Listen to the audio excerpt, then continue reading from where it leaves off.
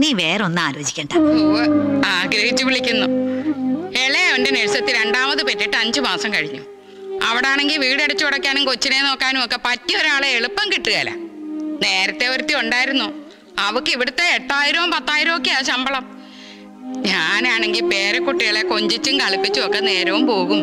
കൂട്ടത്തിൽ വീട്ടു ജോലിയും നടക്കും.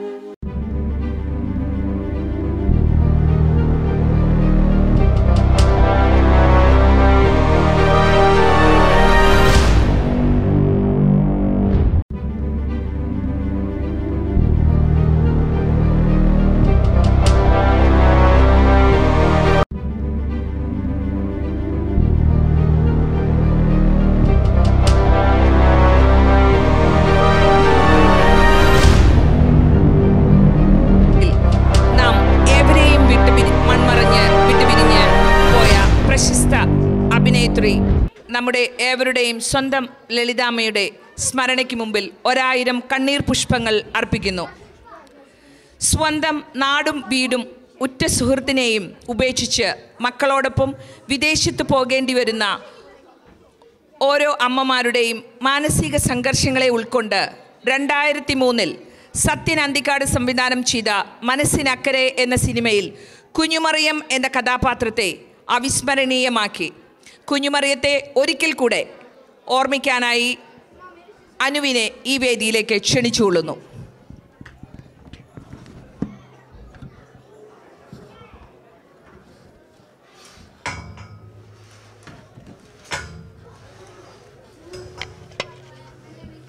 നിന്റെ കൈകൊണ്ടുണ്ടാക്കിയ കുഴലപ്പം അച്ചപ്പൊക്കെ ജീവിതത്തിൽ ആദ്യമായിട്ട് തിന്നുവാൻ തോന്നും.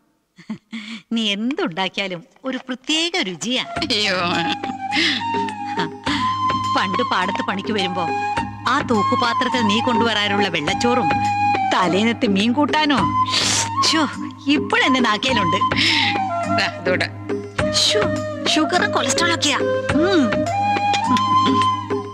ഇനി കുഞ്ഞുമറിയത്തിന്റെ പലഹാരം വേലിക്ക് വന്നാ കിട്ടുകയല്ല. വേണമെങ്കിൽ അങ്ങ് അമേരിക്കയിലോട്ട് വരണം. അതെന്നാ?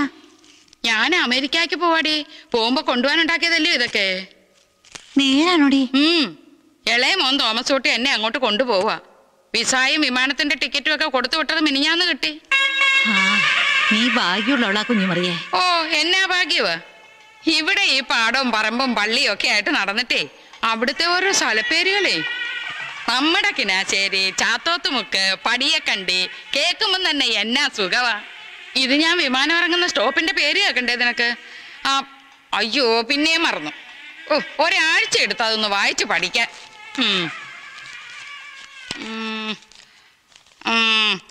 San Francisco. മൂത്തവൻ അങ്ങ് ഫിലാഡൽഫിയയില. ആ മക്കളെ അമേരിക്കയിലെ നഴ്സന്മാർക്ക് കെട്ടിച്ചുവിട്ട തള്ളമാരെ ശിക്ഷിക്കാൻ ദൈവം തമ്പുരാൻ അറിഞ്ഞിട്ട സ്ഥലപ്പേരുകൾ അമേരിക്കയിൽ മൊത്തം. ഈ വയസ്സുകാലത്ത് ഞാനിതൊക്കെ എങ്ങനെ പഠിച്ചെടുക്കും എൻ്റെ കർത്താവേ? അതിന് അവരെ കൊണ്ടല്ലേ അവിടെ. അതുങ്ങൾ അമ്മച്ചി അടുത്തുണ്ടാവണമെന്ന് ആഗ്രഹിച്ച് വിളിക്കുമ്പോ നീ വേറൊന്നും ആലോചിക്കണ്ട. ആഗ്രഹിച്ചു വിളിക്കുന്നു. ഇളയവന്റെ നഴ്സത്തിൽ രണ്ടാമത് പെറ്റിട്ട് 5 മാസം കഴിഞ്ഞു. അവിടെ ആണെങ്കിൽ വീടടിച്ചു കൊടുക്കാനും കൊച്ചിനെ നോക്കാനും ഒക്കെ പറ്റിയ ഒരാളെ എളുപ്പം കിട്ടുകയില്ല. നേരത്തെ ഒരുത്തി ഉണ്ടായിരുന്നു. അവക്ക് ഇവിടുത്തെ 8000 10,000 ഒക്കെയാ ശമ്പളം. ഞാനാണെങ്കിൽ പേരക്കുട്ടികളെ കൊഞ്ചിച്ചും കളിപ്പിച്ചും ഒക്കെ നേരവും പോകും. കൂട്ടത്തിൽ വീട്ടു ജോലിയും നടക്കും. ശമ്പളവും വേണ്ട. ചത്തുപോയവരൊക്കെ കയറ്റിക്കൊണ്ട് വരാൻ വിമാനത്തിനൊക്കെ ഭയങ്കരം ചാർജ് ആവൂല്ലയോ?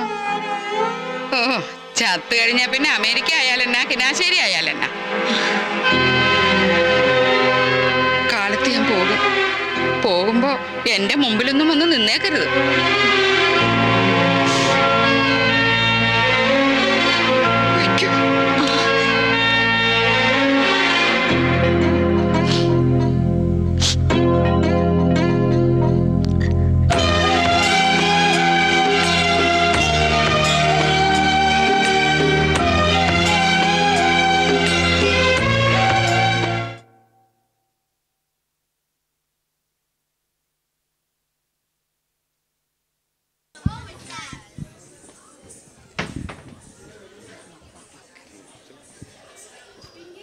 Thank you Anu. കാര്യം അനുവിടെ അഭിനയിച്ചാണ് ജോ. എനിക്ക് അവിടെ നിന്നിട്ട് ഒരു ചങ്ക് പൊട്ടുന്നൊരു വിഷമായിരുന്നു. ശരിക്കും നമുക്കൊരു നല്ലൊരു ഫീല് വന്നു അല്ലേ? ഭയങ്കര ഒരു സങ്കടം വരുന്നു അല്ലേ? എനിക്കൊരു കരച്ചിലൊക്കെ വന്നായിരുന്നു, എൻ്റെ കണ്ണൊക്കെ നിറഞ്ഞു. അതുകൊണ്ട് എഴുതിയിട്ടുണ്ടായിരുന്നു അനു പറഞ്ഞു കഴിയുമ്പോൾ പറയാനായിട്ട്, പക്ഷെ അത് നോക്കിയിട്ട് കാണുന്നില്ല, അതുകൊണ്ട് ഞാൻ അത് എടുത്തില്ല.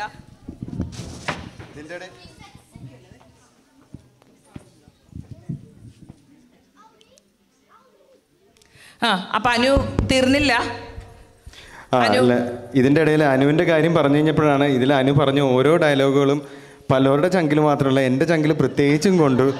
അവിടെ ഇരുന്ന് നല്ല രീതിയിൽ കണ്ടുകൊണ്ടിരുന്ന ബാക്കിൽ നിന്ന് ഇന്ന് വരെ കൊഞ്ഞണം കുത്താത്തതും ബാക്കിൽ നിന്ന് കുത്താത്തതുമായിട്ടുള്ള കുറേ അമ്മച്ചിമാരും ചേച്ചിമാരും കൂടെ കൂടി വട്ടം കൂടി കൊത്തിക്കൊന്നു. എൻ്റെ അമ്മ, റിൻഡയുടെ അമ്മ, ഒരു മാസം മുമ്പ് ഏതോ ഒരു കാരണവശാൽ ഇവിടെ വന്നു പെട്ടു. ഇവർ പറയുന്നത് അവരെ അലക്കാനും ഡ്രസ്സ് ചെയ്യിപ്പിക്കാനും അതിനൊക്കെ ആയിട്ട് കൊണ്ടുവന്നു എന്നുള്ള തരത്തിലുള്ള ഒരു കുത്തലും ഇവരെ ആക്കി പഠിച്ചും ഒരടക്കിച്ചിരിയും. ഇങ്ങനെയുള്ള ചിരിയൊന്നും രാജചേച്ചി ചെയ്യുന്നത് ഞാൻ ഇന്ന് വരെ കണ്ടിട്ടില്ല. ആ പൊത്തിപ്പിടിക്കുന്ന ചിരിയിൽ കയ്യിൽ വന്ന തുപ്പൽ മൂക്കിൽ തേച്ച് ചേച്ചി എന്നോട് പ്രതികാരം വീട്ടി. എടാ, ഇവനത് കുത്തൽ പോലെ തോന്നി. നമുക്ക് എന്ത് ചെയ്യാൻ പറ്റും? 2003 സത്യൻ അന്തിക്കാട് ചെയ്ത ഫിലിമില് ലളിതാമ്മ അഭിനയിച്ചത് എന്ന് പറഞ്ഞു. നീ അതുകൊണ്ട് നമ്മുടെ ഡാഡീനെയും അമ്മേനെയും കൊണ്ടെന്ന് ഓർത്ത് നീ വിഷമിക്കണ്ട. ഞാൻ മാത്രമല്ല, ഈ കൂട്ടത്തിൽ നേഴ്സുമാരെ കെട്ടിയ കുറേ കെട്ടിയമാർക്കും ആ ഒരു ചെറിയ ഫീലിംഗ് ഒക്കെ ഉണ്ടായിരുന്നു. എന്നെ മാത്രം അങ്ങോട്ട് വഞ്ചി കയറ്റി വിടണ്ട. അതെ അതെ അതെ, ഉള്ളത് പറഞ്ഞതാ. അതെ അതെ അതെ. അല്ല, ഇപ്പൊ ഇവിടെ ഉള്ള ഒരമ്മമാരെ കൊണ്ടും എൻ്റെ അറിവില് ഇവിടെ പിള്ളേരെ നോക്കിക്കുകയോ പണിയെടുപ്പിക്കാറോ പീഡിപ്പിക്കുകയോ ചെയ്യേണ്ടെന്ന് എനിക്ക് തോന്നുന്നില്ല. അവരൊക്കെ എന്നെയും കൂടെ കൊണ്ടുപോകുമെന്ന് പറഞ്ഞിട്ട് അവര് എന്താ പറയുന്നത്, ഇങ്ങോട്ട് പൂർണ്ണമായ ഇഷ്ടത്തോടെ തന്നെ വന്നാണ്. ഞാനിതിൻ്റെ ക്യാപ്ഷൻ വായിച്ചപ്പോൾ ഞാൻ വിചാരിച്ചു, ആരൊക്കെ ഇവിടെ നിന്ന് ഇറങ്ങുമ്പോൾ എനിക്കിട്ട് പണി തരുന്നു. സിൽവി ചേച്ചി, മനസ്സിലായി, ചേച്ചിയാണോ ഇതൊക്കെ എഴുതി ഉണ്ടാക്കിയത്? ഞങ്ങളൊക്കെ അമ്മമാരെ കൊണ്ടുവന്നപ്പോൾ ഇതാണെന്ന്. അപ്പോൾ ഒരിക്കലും തെറ്റിദ്ധരിക്കല്ലേ, ഇത് 2003 സത്യൻ അന്തിക്കാട് സംവിധാനം ചെയ്ത സിനിമയിലെ ഒരു ഭാഗം മാത്രം. അന്തകാലത്ത് അമ്മച്ചിമാരാണ് പറഞ്ഞത്. ഇന്ന കാലത്ത് എൻ്റെ അമ്മേനെ പോലെയുള്ള അമ്മച്ചിമാരൊക്കെ അടുത്ത് ഇങ്ങനെ പറഞ്ഞു കഴിഞ്ഞാൽ നല്ല കായും മായും സുഖാരവും കകാരവും എടുത്ത് കുനിച്ചെടുത്ത് കൂമ്പിന് കാട്ടും. അങ്ങനെയുള്ള അമ്മച്ചിമാരുടെ കാലമൊക്കെ കഴിഞ്ഞു. എന്നെ ഉദ്ദേശിച്ചല്ല ഈ ഡയലോഗ്, എന്നെ കളിയാക്കി ചിരിച്ച എല്ലാവർക്കും ഉള്ള മറുപടിയാണിത്. ഇനി അടുത്ത നല്ലൊരു പ്രോഗ്രാമിന് വേണ്ടി കാത്തിരിക്കുക. നമ്മൾ ഇപ്പം ഒന്ന് ഷട്ടർ അടിക്കും, തിരിച്ച് അതിലും വലിയ സാധനമായിട്ട് ഞങ്ങൾ വരും. ഷട്ടർ വേണ്ട, ഷട്ടർ ഇടണ്ട. തീർന്നില്ല. 1994 പ്രിയദർശൻ സംവിധാനം ചെയ്ത എക്കാലത്തെയും സൂപ്പർ ഹിറ്റ് ചലച്ചിത്രം തേന്മാവിൻ കൊമ്പത്ത് എന്ന ചിത്രത്തിൽ വർഷങ്ങളായിട്ടുള്ള പ്രണയം ഉള്ളിലൊതുക്കി ജീവിച്ച കാർത്തു ചേച്ചിയെ നമുക്ക് മുൻപിൽ ഇതാ പുനരാവിഷ്കരിക്കുന്നു. കാർത്തു ചേച്ചി ഓൺ സ്റ്റേജ്.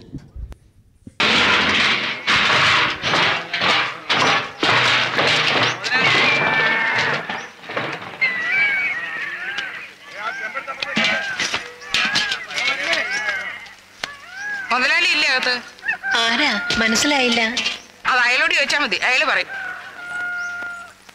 കൃഷ്ണ, എന്തേ?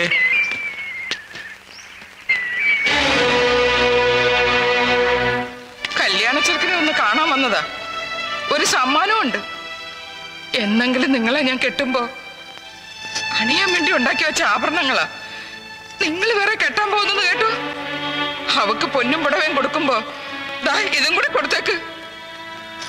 കൊറേ കാലം ഇങ്ങനെ എന്നോട് ഒത്തിരി പഞ്ചാര വർത്താനം പറഞ്ഞതാ.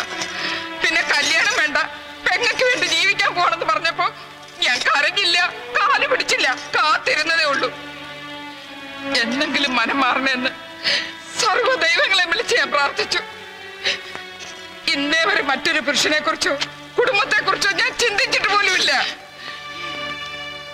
എന്നിട്ടിപ്പോ മോളാകാൻ പ്രായമുള്ള ഒരു പെങ്കൊച്ചിന്റെ ചന്തം കണ്ടപ്പോ ഈ കാത്തൂരെ മറന്നു. കല്യാണത്തിന്റെ നെഞ്ചിൽ നീ ഞാൻ കളിയാക്കി പാടിയിട്ടുണ്ട്. പക്ഷെ കല്ലുകൊണ്ടൊരു കാറിലെങ്കിലും ഉണ്ടായിരുന്നെങ്കിൽ നിങ്ങൾ എന്നെ ഓർത്തേനെ. ഇങ്ങനെ ഒരുത്തനെ ഇത്രയും നാളും മനസ്സിലിട്ടുണ്ട് നടന്ന് എന്നോട് തന്നെ എനിക്ക് വെറുപ്പാ.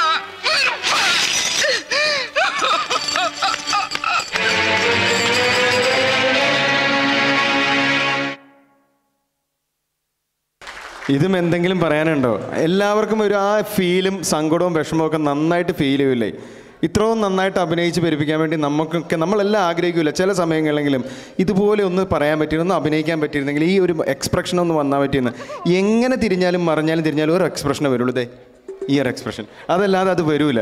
ഇനി ഇതിനേക്കാളും വലിയ വേറൊരു സാധനം കണ്ടോ?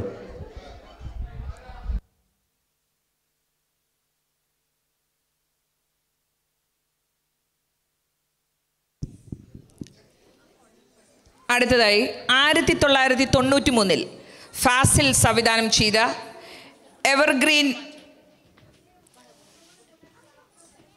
Evergreen movie Manichitrathazhu. അതിലെ ബാസുര കുഞ്ഞമ്മയെ നമ്മൾ ആരും മറക്കാനിടയില്ല. ബാസുര കുഞ്ഞമ്മ എന്ന കഥാപാത്രത്തെ അതിൻ്റെ എല്ലാ തന്മയത്വത്തോടും കൂടെ അവതരിപ്പിച്ചു. നമുക്ക് മുന്നിൽ ഇതാ വീണ്ടും ബാസുര കുഞ്ഞമ്മ.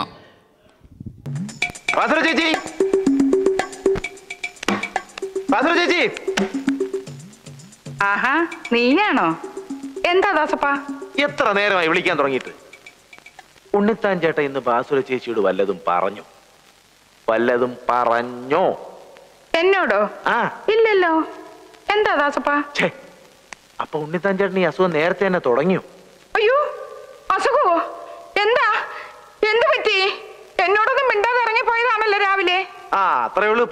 ഇപ്പോഴും ഒന്നും മിണ്ടുന്നില്ലെന്നേ ഉള്ളൂ, അല്ലാതെ വേറെ ഞാനക്കിടന്നില്ല. മിണ്ടുന്നില്ലേ? എനിക്കൊന്ന് കാണണമല്ലോ. എവിടെയാ? വല്ല ആശുപത്രിയിലോ ആണോ? അല്ല, കക്കൂസില. കക്കൂസിലോ? ആ, പേടിക്കാനൊന്നുമില്ല, വന്നേ. എന്തൊക്കെയാ ദാസപ്പ ഈ പറയുന്നത്? ഇന്നലെ രാത്രി മാടമ്പള്ളി വെച്ചൊന്ന് പേടിച്ചതാ. പേടിയുണ്ടെങ്കിൽ ഒറ്റയ്ക്ക് പോവണ്ട, ഞാനും കൂടെ വരാന്ന് പല പ്രാവശ്യം പറഞ്ഞ.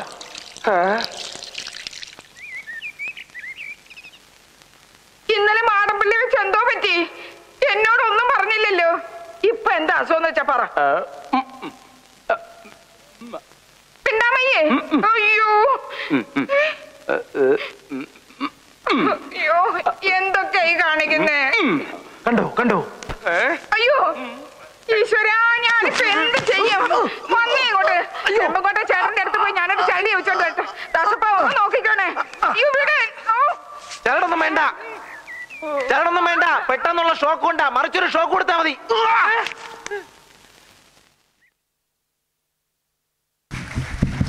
എന്താ ടൈമിങ്? എപ്പോഴെങ്കിലും ആ ലിപ്പ് ഒന്ന് ഒരൊറ്റ തവണയെങ്കിലും സിങ്ക് ആവാതെ മാറിപ്പോയി നിങ്ങൾ ആരെങ്കിലും കണ്ടോ? കറക്റ്റ് അല്ലേ? ആ ഇന്നസെന്റിന്റെ ബിറ്റ് വരെ അവിടെ ചെന്നിട്ട് തിരിച്ചു വന്നപ്പോഴേക്കും ആ ഡയലോഗ് ക്യാച്ച് ചെയ്യാന്ന് പറഞ്ഞാൽ അതിനാണ് നമ്മൾ കഴിവെന്ന് പറയുന്നത്. ചില കാര്യങ്ങളിൽ നമ്മൾ പറഞ്ഞത് ജന്മസിദ്ധമായിട്ട് കിട്ടുന്ന കുറേ കലാപരമായിട്ടുള്ള കഴിവ് തന്നെയാണ്. ഒന്നും കൂടെ ഉണ്ട്, അത് കണ്ടു നോക്ക്, എന്നിട്ട് വിലയിരുത്താം.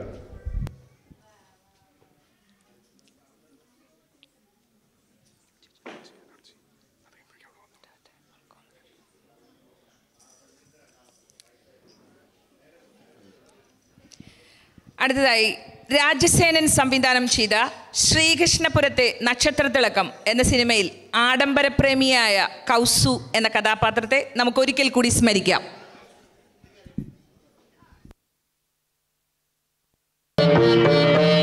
നന്ദകുമാറിന്റെ ഭാര്യ, തനി നാട്ടുമ്പുറത്തുകാരി.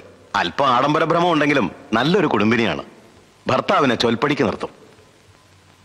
എന്തൊരു വേണം കൗസു? കലം. കലവോ? കല അടുപ്പത്തിരിക്കുക, ചട്ടും വേണേ തരാം. अरे बुद्धू, मेरा कलम कहाँ है? ओ मेरा कलम सर, आपकी कलम पॉकेट में है. गलत, आपकी कलम नहीं, आपका कलम.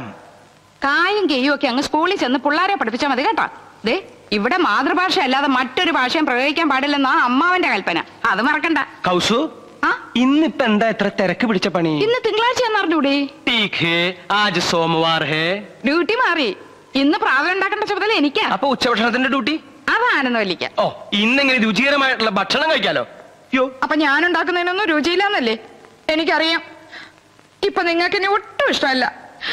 എന്റെ വീട്ടിൽ വന്ന് ഹിന്ദി ട്യൂഷൻ എടുത്തതും പ്രേമിച്ചതും കല്യാണം കഴിച്ചതും അന്നൊരു ഹിന്ദി പാട്ട് പാടുമായിരുന്നല്ലോ, ഒക്കെ മറന്നുല്ലേ? സഹിച്ചല്ലേ പറ്റൂ. 5 പിള്ളേരുടെ അമ്മയായി പോയില്ലേ? ചൗദുവിൻ കച്ചാന്ത് ഹോ യാബ് താബ് ഹോ ബദ്മാസ് ക്യാ ഹോനാ.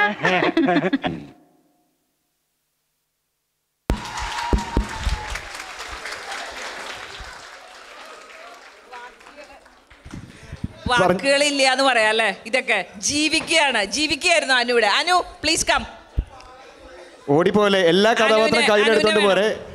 ജിനോ ഒന്ന് അപ്പുറത്ത് വരാവോ? ഓ വരാലോ. നീ അപ്പുറത്ത് വരാ. ഓ അനു റെഡിയാണോ? ആഭരണമൊക്കെ ഇട്ട് പോരെ? നമ്മുടെ ആ കൗസുവിന്റെ ലുക്കിൽ തന്നെ വന്നാ മതി. കൗസെടുത്തേ ഇങ്ങോട്ട് വരിക. അപ്പൊ ഞാൻ ബോറടിപ്പിക്കുന്നില്ല. അപ്പൊ അനുവിനോട്, അനു ഇങ്ങനെ ഒരു സജഷൻ പറഞ്ഞു, അനു ഇങ്ങനെ ഒരു സജഷൻ ചെറുതായിട്ട് പറഞ്ഞു. അത് കഴിഞ്ഞ് അനുവിന് ഭയങ്കര ടെൻഷൻ, ചേച്ചി വർക്കൗട്ട് ആവുമോ? ഞാൻ പറഞ്ഞു അനുവിന് ഇത് തീർച്ചയായിട്ടും ചെയ്യാൻ പറ്റും. അപ്പം ഇതിൻ്റെ ഇടയിൽ നമ്മുടെ ടിബിൻ അപ്പോൾ ഞാൻ നേരത്തെ പറയുകയുണ്ടായി, ടിബിൻ്റെ സപ്പോർട്ട് ഇല്ലാണ്ട്, ഹസ്ബൻഡിൻ്റെ സപ്പോർട്ട് ഇല്ലാണ്ട് നമുക്ക് ഒരു ഭാര്യയ്ക്കും ഇതുപോലെ 2 കുട്ടികളുടെ അമ്മാന്ന് അനു മിഡിലുവാ കഷ്ടപ്പെട്ടതെല്ലാം അനുവും അഭിനന്ദനങ്ങളെല്ലാം ഏറ്റുമേടിച്ചത് ടിബിനും. അല്ല, അപ്പോൾ പറഞ്ഞു അയ്യോ ചേച്ചി ചിലപ്പോൾ ഇച്ചിരി ബുദ്ധിമുട്ടാവും എന്നൊക്കെ പറഞ്ഞു. അപ്പോൾ ടിബിനൊരു ചെറിയ പുഷ് കൊടുക്കേണ്ട വന്നെങ്കിലും ഇന്ന് അവിടെ നിന്ന് അഭിമാനം കൊള്ളുന്നു, കോൾമയിർ കൊള്ളുന്നു എന്ന് എനിക്ക് ഇവിടെ നിന്ന് മനസ്സിലാകുന്നുണ്ട്. അപ്പോൾ നിങ്ങളെല്ലാവരും സമ്മതിച്ചില്ലേ ലളിതാമ്മ ചേച്ചി ഇവിടെ വന്ന പോലെ ഒരു ഫീൽ ഉണ്ടായോ? അപ്പൊ ഇപ്പോഴും നമ്മുടെ കൂടെ ഉണ്ടെന്ന്. അല്ല, ടിബിൻ അവിടെ നിന്ന് പറയണു ചേച്ചി പുകച്ചോ, ഇത്രയും പുകയ്ക്കണ്ടെന്നല്ല, അങ്ങനെയാണ് പറഞ്ഞത്. അതാണ് പറഞ്ഞത്. എന്തായാലും അനു ഇത് പറയാതിരിക്കാൻ വയ്യ. കാര്യം ഇത്രയും മനോഹരമായിട്ട് ലിപ്സിങ് കറക്റ്റ് ആയിരുന്നു. ഞങ്ങൾ ഇതുവരെ ഞങ്ങൾ 2 പേരും പറയായിരുന്നു അവിടെ ഇരുന്ന്. എല്ലാം ഇതുവരെ വന്ന ഡയലോഗുകൾ. ഇനി ഇതിന് ശേഷം നമുക്കൊരു ഡബ് സ്മാഷ് വരുന്നുണ്ട്. അപ്പോൾ കാണാം ഇതും അതും തമ്മിലുള്ള വ്യത്യാസം എന്താണെന്ന് കാണാം. ഓക്കെ.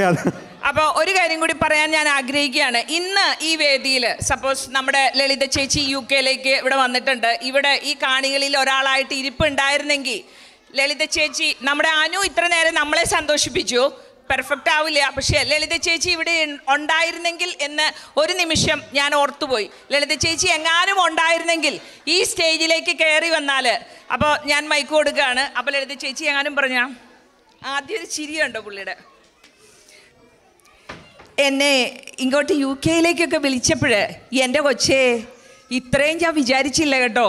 കാര്യം കേരളത്തിലായിരുന്നപ്പം ഒരുപാട് പേര് എന്നെ ഇമിറ്റേറ്റ് ചെയ്യുകയും കാണിക്കുകയും ഒക്കെ ചെയ്തിട്ടുണ്ട്. ഇവിടെ വന്നപ്പോൾ ഈ നേഴ്സുമാരായിട്ടുള്ള പിള്ളേരും നിങ്ങളും ഒക്കെ കുടുംബമൊക്കെ ആയിട്ട് എന്നാ തിരക്കുള്ള ജീവിതമല്ലേ. എങ്കിലും ഈ കൊച്ച് 2 പിള്ളേരുടെ അമ്മയാണ്. എന്നെ ഇത്ര സൂക്ഷ്മമായിട്ടൊക്കെ ശ്രദ്ധിച്ചേച്ചും ഇത്ര ഭംഗിയായിട്ട് ഈ അനുക്കൊച്ച് ചെയ്യുമെന്ന് ഞാൻ കരുതിയതേ ഇല്ല കേട്ടോ.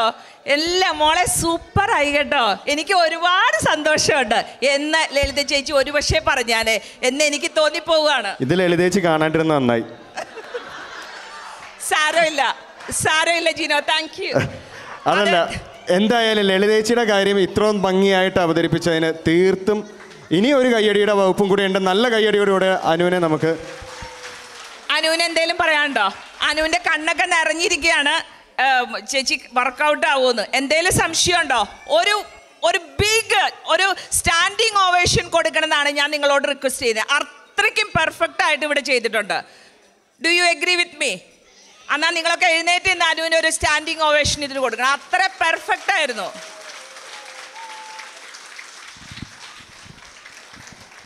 എല്ലാവർക്കും നന്ദി. KPC ലളിതാമ്മ നമ്മളെ വിട്ടുപോയി എന്ന് നമുക്ക് ആർക്കും ഇതുവരെ വിശ്വസിക്കാൻ കഴിഞ്ഞിട്ടില്ല. എല്ലാവരും പറയുന്നത് ഒരു യുഗം തന്നെ അവസാനിച്ചു എന്നാണ്. അപ്പോൾ അത്രയും വലിയൊരു അഭിനേത്രിയുടെ വ്യക്തിമുദ്ര പതിപ്പിച്ച ചില ക്യാരക്ടേഴ്സ് എനിക്കിവിടെ ചെയ്യാൻ അവസരം തന്ന SMAക്ക് എൻ്റെ ഹൃദയം നിറഞ്ഞ നന്ദി രേഖപ്പെടുത്തിക്കൊള്ളുന്നു. അതോടൊപ്പം തന്നെ ഓരോ സീനിലും ഞാൻ ഇവിടെ നിന്ന് ചെയ്തിട്ട് അങ്ങ് മാറി അടുത്ത സീനിലേക്കുള്ള ഡ്രസ് ചേഞ്ചിങ്ങിനുള്ള ആ സമയം നിങ്ങളെ ഒന്നും ബോറടിപ്പിക്കാതെ ആ സീനിലൊക്കെ നിങ്ങളുടെ ശ്രദ്ധ പിടിച്ചു പറ്റി ഇവിടെ ശ്രദ്ധ കേന്ദ്രീകരിപ്പിച്ചതിന് സിൽവിയ ചേച്ചിയോടുള്ള എൻ്റെ ഹൃദയം നിറഞ്ഞ നന്ദി ഞാൻ രേഖപ്പെടുത്തിക്കൊള്ളുന്നു. അപ്പോൾ നമ്മളൊക്കെ ചിലപ്പം ആ ഒരു സീൻ കഴിഞ്ഞിട്ട് പോകുമ്പം ആ ഡ്രസ് ചേഞ്ചിൻ്റെ സമയത്ത് ഒന്നും സംസാരിച്ചില്ലെങ്കിൽ നമുക്കൊക്കെ ഒരു ബോറിംഗ് ആയിട്ട് തോന്നും. ആ സമയത്ത് നിങ്ങളുടെയൊക്കെ കണ്ണ് നിറഞ്ഞോ മക്കളെ എന്ന് ചോദിച്ചുകൊണ്ട് നമ്മുടെ അടുത്ത് വന്ന സിൽവിയ ചേച്ചിയോട് എനിക്ക് ഏറ്റവും കൂടുതൽ നന്ദി അറിയിക്കുന്നുള്ളത്. പിന്നെ ഇത് ഓരോ സീനിന് ക്ലിപ്സ് ഞാൻ പറഞ്ഞു കൊടുത്തപ്പോഴും അതെല്ലാം അതിൻ്റെ കറക്റ്റ് പെർഫെക്റ്റ് ടൈമിങ്ങിൽ വെച്ച് എഡിറ്റ് ചെയ്ത സോനയോടുള്ള എൻ്റെ നന്ദി ഞാൻ അറിയിക്കുന്നു. സോ വൺസ് അഗൈൻ എല്ലാവർക്കും എൻ്റെ നന്ദി. Very well done, thank you. നമ്മുടെ മുത്താണ്, നമ്മുടെ കലാതിലകം എന്നൊക്കെ ചുമ്മാ ആണ് അവർ വിളിക്കത്തെ കലാതിലകം എന്ന് കൊടുത്ത്. ഇന്ന് എബി വന്നപ്പോൾ ഇവിടെ പറഞ്ഞില്ലേ 120 അസോസിയേഷനാണ്. ആ 120 അസോസിയേഷനുകളിൽ മെമ്പേഴ്സായിട്ട് നമുക്കിപ്പോഴാണ് ഇവിടെ 85 ആയത്. 100ഉം 150ഉം 200ഉം ഫാമിലികളുള്ള UK മലയാളി അസോസിയേഷൻ്റെ വലിയൊരു സംരംഭമാണ്. അതിനകത്ത് നമ്മൾ പോയിട്ട് ഈ കൊച്ചു സാലിസ്ബറിയിലെ നമ്മുടെ കൊച്ചു കൂട്ടായ്മ പോയിട്ട് കലാതിലകമായിട്ട് ഇവളിവിടെ തിരിച്ചു വന്നു എന്ന് പറയുന്നതിൽ ഇവിടെ ആർക്കും ഒരു ചോദ്യ ഉത്തരവും ഇനി പറയാനില്ല. ഇതാണ് അതിൻ്റെ തെളിവ്. So thank you every one. Thank you Anu. Thank you Tibin.